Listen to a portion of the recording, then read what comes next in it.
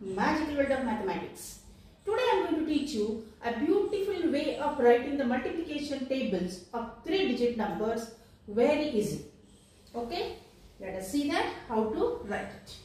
See, the number is 357. That means 357.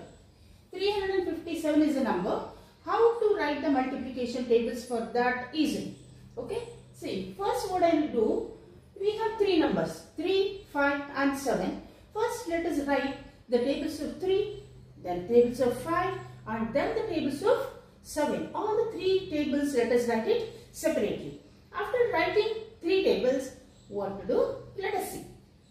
First I will write this. 3 ones are 3, 3 twos are 6, 3 threes are 9, 3 fours are 12, 3 fives are 50, 80, 21, 24, 27, 30.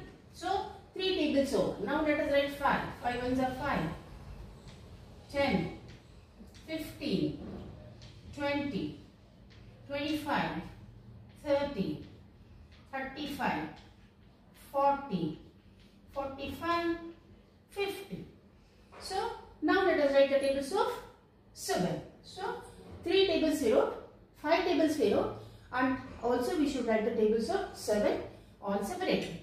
7 twos are 40, then 21, 4s are 28, then 35, then much 42, 7 sevens are 49, then 56, then 63 and 70.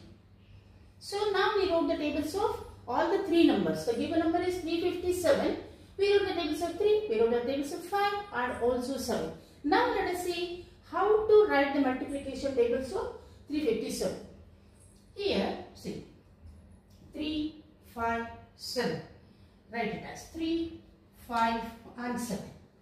Okay, next you see. Write this units place as it is. Tens place added to the next. 1 plus 0, 0. And here tens place added to the ones place. 1 plus 6 is 7. Okay. Next one. Write this 1